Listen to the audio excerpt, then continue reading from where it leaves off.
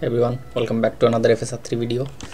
In this video we're going to try FSR3 with Starfield, or more like Starfield, or like bug fields, or like crash fields, whatever. So let's get to the video.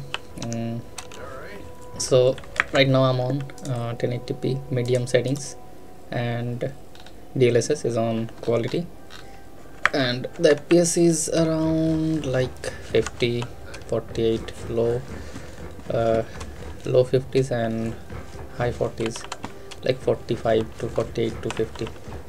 Yeah, that's about the native FPS. Let's get to the mod, shall we?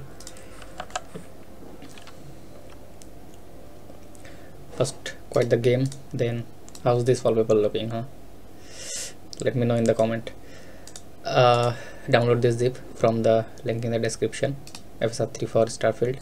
Extract it to any directory. Open this. One thing let me make clear that this is for the RTX 20 and 30 series. This may not work on AMD GPUs, or may work on some AMD GPUs which have the HAGS or hardware accelerated graphics setting enabled. So do careful about that. So copy this from the zip. Open a Starfield installation directory. One thing again, update your game to the latest version, which is 1.8.8.6.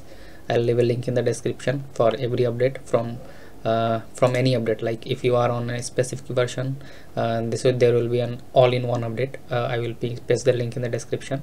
Download those updates and update your game to the latest.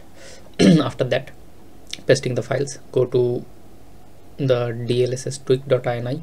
Where was it?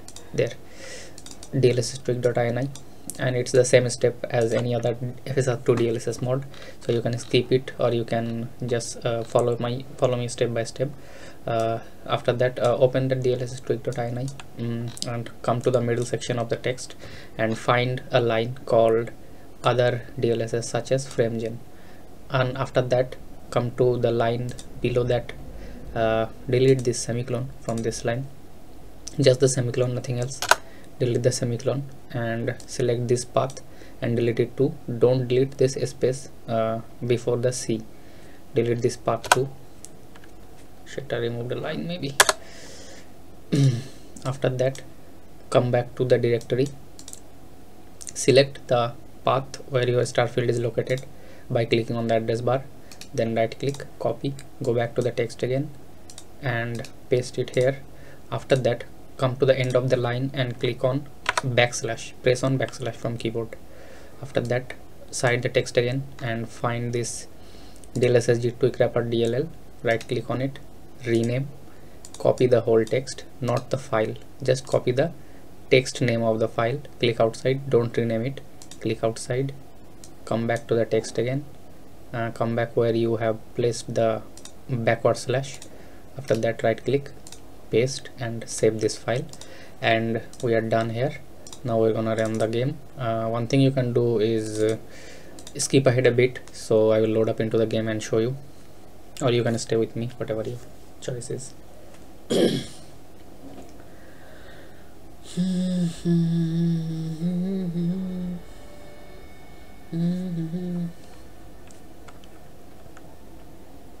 If this video is helping you guys, do leave a like and do subscribe to the channel.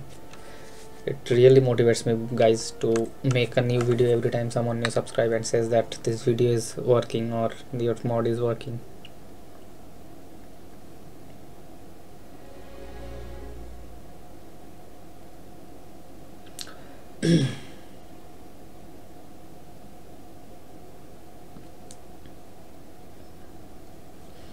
Okay, so we're in the game again, and DLSS frame generation is not yet activated. I'm gonna go to setting, display. After that, there we go, frame generation is off. Now it's on, and you can set DLSS to whichever is your preference, like balanced FSR, I mean balanced performance, whichever you like. I like quality the most, and frame generation is on. So let's go back to the game, and voila, the frame generation is working successfully from 48 to 84, 80. Yeah, okay, so this is it, guys. do subscribe to the channel, hit like, and I'll be posting more FSR 3 videos. Press tab. Okay, I need to add the helmet. Yeah, now I'm gonna mute the mic and let you guys show you guys how the game is running on the FSR 3. Enjoy the gameplay and do subscribe. Thank you guys.